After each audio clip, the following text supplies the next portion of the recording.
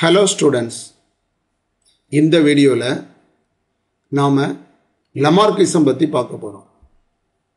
இது 10ஆம் வகுப்பு அறிவியல் புத்தகத்தில் அலகு 19இல் உள்ள Origin and Evolution of Life என்ற பாடத்தில் இடம்பெற்றுள்ளது.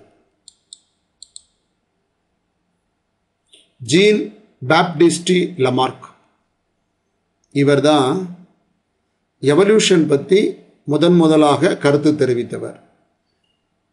இவர்தான் தியரி ஆஃப் எவல்யூஷனை முதல்ல வெளியிட்டார். அதாவது எவல்யூஷனுக்கு ஒரு பிள்ளையார் சொல்லி போட்டவர் இவர்தான், ஜீன் பாப்டிஸ்ட் லமார்க். இவர் 1809ஆம் ஆண்டு ஒரு புத்தகத்தை வெளியிட்டார். அந்த புத்தகத்தோட தலைப்பு பிலாசபிக் ஜுவாலஜிக். இது ஒரு மார்க்கில் கேட்கலாம். என்ன கேட்கலாம்னா, The book Philosophic Zoology was published by Dash அப்படின்னு கொடுத்தாங்கன்னா நீங்கள் ஜீன் பாப்டிஸ்ட் லமார்க் அல்லது லமார்க்னு எழுதினா கூட போதும். லமார்க் எழுதின புத்தகத்தோட பேர் Philosophic Zoologic. எந்த வருஷம் பப்ளிஷ் பண்ணாங்கன்னா 1809.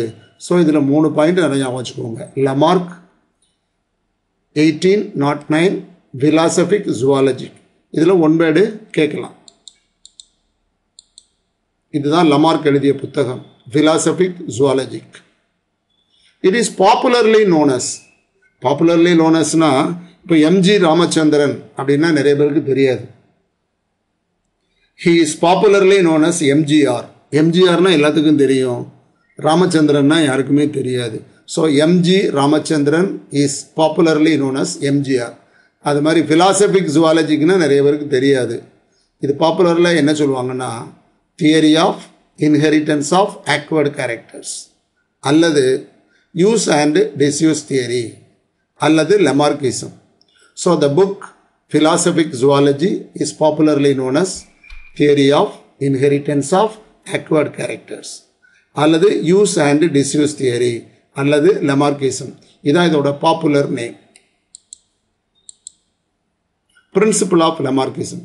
லமார்க்கிசத்தோட கருத்துக்கள் பாருங்கள். ஒன்று, இன்டர்னல் வைட்டல் ஃபோர்ஸ், அதாவது மனதுக்கு உள்ளே இருக்கக்கூடிய ஒரு உள்ளார்ந்த ஆற்றல் அப்படின்னு அவர் லமார்க் சொல்கிறார். Living organisms are there component parts ten to increase in size continuously. அதாவது இந்த எக்ஸாம்பிளை பாருங்கள் தெரியும். இப்போ இது மாடர்ன் ஹார்ஸ், நவீன குதிரை. இந்த மாடர்ன் ஹார்ஸ் இந்த இயோஹிப்பஸ் அப்படின்னு ஒரு இனத்திலிருந்து தான் இது எவால்வ் ஆகிருக்கணும் அப்படின்னு சொல்கிறாங்க.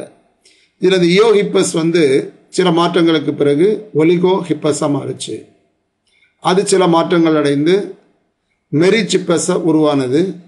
அதிலிருந்து தான் பிளியோஹிப்பஸ் உருவாகுச்சு. இந்த பிளியோஹிப்பஸ் தான் எவல்யூஷனரி சேஞ்சஸ்க்கு உள்ளாகி மாடர்ன் ஹார்ஸ் உருவாச்சு. இதை பார்த்தீங்கன்னா, இதனுடைய வரிசையாக பார்த்தீங்கன்னா இதனுடைய சைஸ் கொஞ்சம் கொஞ்சமாக பெருசாகிக்கிட்டே இருக்கும். அதாவது ஒரு எவல்யூஷனுடைய இருந்து இன்னொரு எவல்யூஷன் நடக்கும் பொழுது அதோட சைஸ் கொஞ்சம் கொஞ்சமாக பெரிதாகும்னு சொன்னார். இந்த ஒலிகோ ஹிப்பஸ் ஆனது இயோ ஹிப்பஸை விட பெருசாக இருக்கும். மெரிச்சிப்பஸ் ஒலிகோ ஹிப்பஸோட பெருசாக இருக்கும். பிளியோஹிப்பஸ் மெரிச்சிப்பஸோட பெருசாக இருக்கும். மாடர்ன் ஹார்ஸ் பிளியோஹிப்பஸோட பெருசாக இருக்கும். ஸோ இப்படியாக பரிணாமத்தின் போது, அதாவது எவல்யூஷன் நடக்கும் பொழுது இந்த சைஸ் ஆனது கொஞ்சம் கொஞ்சமாக கூடிக்கிட்டே இருக்கும் அப்படின்னு லமார்க் சொன்னார். பட் லமார்க்கோட கருத்துக்கள் எல்லாமே சரின்னு ஏற்றுக்கிட முடியாது. பட் முதல்ல எவல்யூஷன் பற்றி இவர் தான் கருத்துக்கள் சொன்னார். த increase in size is due to the inherent ability of the organism. இது இந்த விலங்கினுடைய உள் உணர்வு ஆற்றல், உள்ளார்ந்த ஆற்றல். அதாவது அது மனசுக்குள்ளே நினைக்கணும், நமக்கு இப்படி வேணும் வேணும் வேணும் வேணும்னு மாறி தலைமுறையாக நினச்சா தான் இது வரும் அப்படின்னு அவர் சொன்னார். இந்த இன்ஹெரண்ட் எபிலிட்டி என்பதை அடுத்த ஸ்லைடில் நான் சொல்கிறேன் என்னன்னு. Environment and new needs. அதாவது புது ஆர்கன் ஒரு உயிரிக்கு உருவாகுதுன்னு வைங்களேன், அதுக்கு மூல காரணம் என்விரான்மெண்ட் தான் அப்படின்னு லமார்க் சொன்னார். எ change in the environment brings about change in the need of the organism. இப்போ பாருங்கள், இது ஒட்டகச்சிவிங்கி. இது முதல்ல உள்ளது, அதாவது பல ஆயிரக்கணக்கான ஆண்டுகளுக்கு முன்னால் உள்ள ஒட்டகச்சிவிங்கி. இது இப்போ இருக்கக்கூடிய ஒட்டகச்சிவிங்கி. இது அதாவது இந்த ஆரம்ப காலத்தில் உள்ள இந்த ஒட்டகச்சிவிங்கிக்கு கால் பார்த்தீங்கன்னா சின்னதாக தான் இருக்கும், கழுத்து பார்த்தாலும் சின்னதாக தான் இருக்கும். இப்போ இதை பாருங்கள், A change in the environment. இப்போ இந்த மாதிரி உள்ள ஒட்டகச்சிவிங்கி வந்து தரையில் உள்ள புல்லை தான் சாப்பிட்டுட்டு இருந்தது. பட் ஒரு காலத்தில் வந்து ரொம்ப பஞ்சம் ஏற்பட்டது. அப்போ தரையில் உள்ள புல் பூரா இல்லாமல் போச்சு. அப்போ இது என்ன செய்யும்னா, தன்னுடைய முன்னங்கால்களை தூக்கி இந்த கழுத்தை நீட்டி மரத்தில் உள்ள இலைகளை கொஞ்சம் கொஞ்சமாக சாப்பிடும். ஒரு 2 இலையை சாப்பிடும், பொத்துணுக்களை உட்காந்துரும். திரும்ப அப்படி காலை தூக்கி கழுத்தை நீட்டி என்ன செய்யும், சாப்பிடும். அப்போ இது மனசுக்குள்ளே என்ன நினச்சிது, நமக்கு வந்து ஒரு நீளமான காலும் நீளமான முன்னங்காலும் நீளமான கழுத்தும், அதாவது long neck and long four lips, முன்னங்கால்களும் முன்னங்கழுத்தும் நீளமாக இருந்தால் நம்ம மரத்தில் உள்ள இலைகளை ஈஸியாக சாப்பிடலாமே அப்படிங்கிற ஒரு இன்டர்னல் அர்ஜ், அதான் சொன்னேன் இல்லையா, அந்த மாதிரி ஒரு உள் உணர்வு ஏற்படணும். இந்த உள் உணர்வை யார் ஏற்படுத்தணும்னா என்விரான்மெண்ட் தான் ஏற்படுத்தணும். எந்த என்விரான்மெண்ட் ஏற்படுத்துச்சு, பஞ்சம் ஏற்பட்டுச்சு, கீழே உள்ள புல்லு பூரா இல்லாமல் போச்சு. ஸோ இந்த தேவைகளை என்விரான்மெண்ட் தான் ஏற்படுத்தணும் அப்படின்னு சொன்னார். இப்போ பாருங்கள், எ சேஞ்ச் இன் த என்விரான்மெண்ட். என்ன என்விரான்மெண்ட் சேஞ்ச் ஆச்சு, பஞ்சம் ஏற்பட்டதுனால தரையில் உள்ள புல்லு பூரா இல்லாமல் போச்சு. brings about changes in the need of the organism. அப்போ அதுக்கு ஒரு புது தேவை ஏற்படுகிறது. என்ன தேவை, கீழே உள்ள புல்லெல்லாம் சாப்பிட முடியாது, அப்போ மரத்தில் உள்ள இலைகளை சாப்பிட வேண்டிய அவசியம் அதுக்கு ஏற்பட்டுச்சு. இன் response to the changing environment, மரத்தில் உள்ள இலைகளை சாப்பிடக்கூடிய சூழ்நிலை உருவானதுனால த organism develop certain adaptive characters. அப்போ அதுக்கு வந்து சில பண்புகள் என்ன செய்யணும், உருவாகணும். என்ன உருவாகணும், கொஞ்சம் கொஞ்சமாக காலை தூக்கி கழுத்தை நீட்டி அந்த இலையை சாப்பிட வேண்டிய ஒரு சூழ்நிலை உருவாகுச்சு இல்லையா. அதனால் த adaptation of the organism maybe in the form of development of new parts of the body. So இதனுடைய பிஹேவியரே மாறுது. கழுத்தை கீழே குனிஞ்சு புல்லை சாப்பிடக்கூடிய அந்த ஒட்டகச்சிவிங்கியானது முன்னால் உள்ள காலை தூக்கி கழுத்தை நீட்டி மரத்தில் உள்ள இலைகளை உண்ணக்கூடிய ஒரு சூழ்நிலை ஏற்பட்டுச்சு. அதனால் அது மனசுக்குள்ளே ஒரு எண்ணம் வந்துச்சு, நமக்கு ஒரு நீளமான கழுத்தும் நீளமான முன்னங்காலும் இருந்தால் சாப்பிட்றதுக்கு ஈஸியாக இருக்குமே அப்படின்னு ஒரு மனசில் ஒரு எண்ணம் ஏற்பட்டுச்சு, ஒரு தூண்டல் ஏற்பட்டுச்சு. பட் முக்கியமான கண்டிஷன் அவர் என்ன சொன்னார்னா, இந்த தூண்டலை இயற்கை தான் ஏற்படுத்தணும், அதாவது சூழ்நிலை என்விரான்மெண்ட் தான் ஏற்படுத்தணும். அப்படிப்பட்ட சூழ்நிலையில் the adaptation of the organism may be in the form of development of new parts of the body.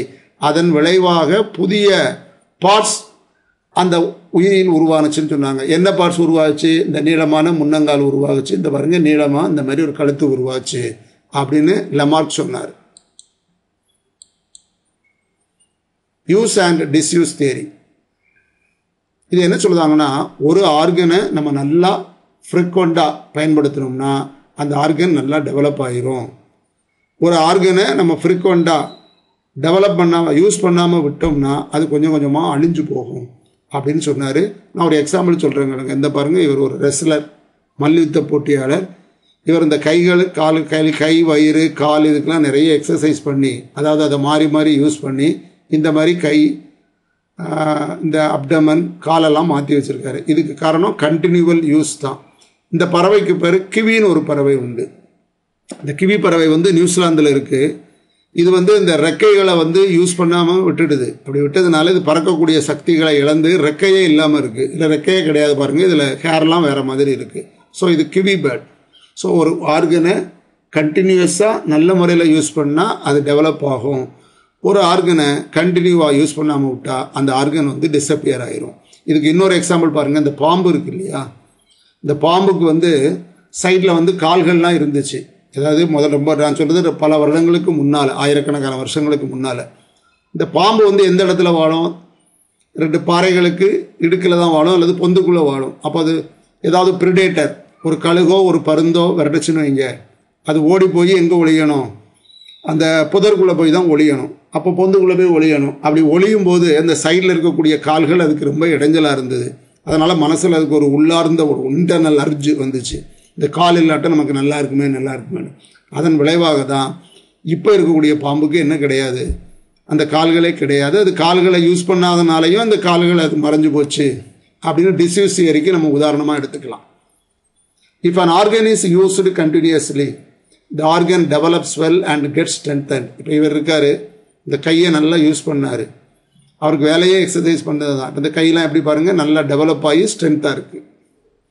When an organ is not used for a long time, it gradually degenerates. இந்த பாருங்க, இந்த பறவை இருக்கு, kiwi bird. இது பறக்கவே இல்லை. பறக்காதனால அந்த ரெக்கைகளை அது என்ன செஞ்சிருது, இழந்துருது, டீஜெனரேட் ஆகிடுது. The ancestor of giraffe had short neck and short forelimbs. ஒட்டகச்சிவிங்கினுடைய முன்னோர்கள் குட்டையான கழுத்தையும் குட்டையான முன்னங்கால்களையும் பெற்றிருந்தன. Due to shortage of cross, இந்த புல் ஒரு பஞ்சம் ஏற்பட்டதுன்னு நான் சொன்னேன். அப்போ புல்லானது ஷார்டேஜ் ஏற்பட்டது. ஷார்டேஜ்னு என்னது, பற்றாக்குறை ஏற்பட்டது. They were forced to feed on the leaves from the trees. மரத்தில் உள்ள இலைகளை உண்ணக்கூடிய சூழ்நிலை ஏற்பட்டது. The continuous stretching of their neck and forelimbs. அப்போ அது என்ன செய்யும், நான் ஏற்கனவே சொன்னேன், பின்னங்கால்களை ஊனிட்டு முன்னங்கால்களை மேலே தூக்கிட்டு கழுத்தை நீட்டும். மாறி மாறி கழுத்தையும் இப்படி காலையும் நீட்டுறதுனால it resulted in the development of long neck and long forelimbs. அதன் விளைவாக அதுக்கு நீளமான கழுத்தும் வந்தது, நீளமான முன்னங்காலும் வந்தது. முதல்ல அது மனசில் ஒரு எண்ணம் ஏற்படும்னு அவர் சொன்னார். அந்த உள்ளுணர்வை யார் ஏற்படுத்தணும், என்விரான்மெண்ட் தான் ஏற்படுத்தணும். இதான் லமார்க்கிசத்தினுடைய ஒரு முக்கியமான கருத்து. த டீஜெனரேட்டட் விங் ஆஃப் கிவி, இதான் கிவி பறவை. இந்த கிவி பறவையானது விங்ஸ், இறக்கைகளை யூஸ் பண்ணாததுனால, டிஸ்யூஸ் பண்ணதுனால அந்த இறக்கை கொஞ்சம் கொஞ்சமாக என்ன செஞ்சிருது, டீஜெனரேட் ஆகிடுது. நான் பாம்பு எக்ஸாம்பிள் சொன்னேன் இல்லையா, அதை நீங்கள் எடுத்துக்கலாம். Theories of inheritance of awkward characters. when the environment changes, the animal develop adaptive structures. இதுக்கு நீங்கள் ஒட்டகச்சிவிங்கியை எடுத்துக்கலாம். என்விரான்மெண்ட் சேஞ்சஸ், கீழே உள்ள புல்லெல்லாம் இல்லாமல் போச்சு. the animal develop adaptive structure. அப்போ அந்த அனிமலுக்கு என்ன ஏற்பட்டுச்சு, நீளமான முன்னங்காலும் நீளமான கழுத்து என்ன செஞ்சது, ஏற்பட்டுச்சு. the characters developed by the animal. the character இதெல்லாம் long neck and long leg, நீளமான காலும் நீளமான முன்னங்காலும் நீளமான கழுத்தும். டெவலப்டு பை த அனிமல், எந்த அனிமல், ஜிராஃபி, டூரிங் தர் லைஃப் டைம், அதனுடைய வாழ்நாளில் ஏற்பட்டது. இன் response to the environmental changes, அதாவது என்விரான்மெண்டல் சேஞ்ச் நடந்ததுனால ஒரு விலங்கினுடைய வாழ்நாளில் ஒரு உறுப்புகள் உருவானா. என்விரான்மெண்ட் சேஞ்ச் என்ன நடந்தது, கீழே உள்ள புல்லு பூரா அழிஞ்சு போச்சு. அப்போ என்விரான்மெண்ட் சேஞ்ச் ஆச்சு. என்ன கேரக்டர் டெவலப் ஆச்சு, லாங் ஃபோர் லிம்பும் லாங் நெக்கும். எந்த அனிமலில், ஜிராஃபியில். ஸோ ஒரு அனிமலோட லைஃப் டைமில் என்விரான்மெண்ட் சேஞ்ச் ஆனதுனால அதுக்கு புதிதான உருவான அந்த கேரக்டர், நீண்ட கழுத்தும் நீண்ட உன்னங்கால்களும், அந்த பண்புகளுக்கு பேர் தான் ஆக்வர்டு கேரக்டர்ஸ் அப்படின்னு பேர். த awkward characters are transmitted to the offspring by the process of inheritance. இப்போ ஒரு ஒட்டகச்சிவிங்கி இருக்குன்னு வச்சுக்கோங்களேன், அதுக்கு இந்த எண்ணம் இருக்குது, நமக்கு நீளமான கால் வேணும், நீளமான கழுத்து வேணும்னு எண்ணம் இருக்கும். அப்போ அதுக்கு எக்கி எக்கி என்ன செய்யும், மரத்தில் உள்ள இலைகள்லாம் சாப்பிடும். அப்போ அதுக்கு பிறக்கக்கூடிய அந்த ஆஃப்ஸ்பிரிங், அந்த குழந்தைகளுக்கு குட்டிகளுக்கு அதை விட கொஞ்சம் நீளமான கழுத்து காலம் என்ன செய்யும், வரும். அதுக்கு பிறக்கக்கூடிய குட்டிக்கு அதை விட கொஞ்சம் நீளமான கழுத்தும் காலும் வரும் அப்படின்னு யார் சொன்னா, நம்ம லமார்க்கு சொன்னார். இது உங்கள் புக்கில் போட்டிருக்காங்க. அதாவது லமார்க்கிசத்தை ஷார்ட்டாக ஒரு டயக்ராம் மாதிரி போட்டிருக்காங்க. என்விரான்மெண்டல் சேஞ்ச், கீழே உள்ள புல்லு பூரா என்ன செஞ்சது, அழிஞ்சு போச்சு. நீடு ஃபார் நியூ ஸ்ட்ரக்சர், அப்போ மரத்தினுடைய இலைகளை சாப்பிடணும்னா ஒரு புது அமைப்பு வேணும். So development of new structure, அதன் விளைவாக பல தலைமுறைகளாக போராடுவதன் காரணமாக, அதாவது அந்த உள்ளுணர்வு ஏற்பட்டதன் காரணமாக புது ஸ்ட்ரக்சர் உருவாச்சு. என்ன ஸ்ட்ரக்சர் அது, நீளமான கழுத்தும் நீளமான காலும். ஆர்கன் ஆஃப் யூஸ், அந்த நீளமான கழுத்தையும் நீளமான கால்களையும் அந்த சந்ததிகள் யூஸ் பண்ணுறதுனால இன்ஹெரிட்டன்ஸ் ஆஃப் அடாப்டிவ் கேரக்டர்ஸ், அதுக்கு பிறக்கக்கூடிய ஒவ்வொரு குட்டிக்கும் ஒவ்வொரு தலைமுறையிலையும் நீளமான கழுத்து இருந்தது, நீளமான கால் இருந்தது. அப்போது ஆரிஜின் ஆஃப் நியூ ஸ்பீசிஸ், இப்போ இருக்கக்கூடிய அந்த ஒட்டகச்சிவிங்கியானது முதல்ல இருந்த ஒட்டகச்சிவிங்க கூட கம்பேர் பண்ணும்போது நீளமான கழுத்து இருக்குது, நீளமான கால் இருக்குது. சப்போஸ் இப்படி ஒரு மாறின ஒரு ஆர்கனை அது டிஸ்யூஸ் பண்ணுச்சுன்னா, ஒரு ஆர்கன் அது டிஸ்யூஸ் பண்ணுச்சுன்னா அந்த ஆர்கன் என்ன செஞ்சிடும், மறைஞ்சு போகும் அப்படின்னு சொல்லுது. இப்போ அதான் நம்ம கிவி பேர்டு சொன்னோம் இல்லையா, அந்த ஆர்கனை யூஸ் பண்ணாமல் இருந்தனால அது என்ன செஞ்சது, மறைஞ்சு போச்சு.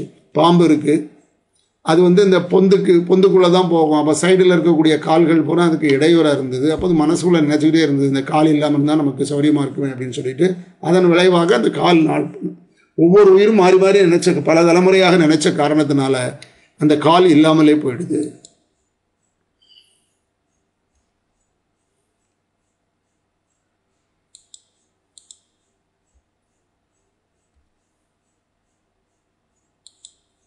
Thank you viewers. நீங்கள் எங்கள் சேனல் வந்து சப்ஸ்கிரைப் பண்ணிங்கன்னா நாங்கள் போடுற எல்லா வீடியோஸும் உங்களுக்கு உடனுக்குடன் கிடைக்கும். நீங்கள் சப்ஸ்கிரைப் பண்ணால் தான் நாங்கள் மீண்டும் மீண்டும் பல வீடியோக்கள் போடுறதுக்கு உறுதுணையாக இருக்கும். அதனால் எங்கள் சேனல் வந்து நீங்கள் சப்ஸ்கிரைப் பண்ணும்படி கேட்டுக்கொள்கிறேன். Thank you viewers.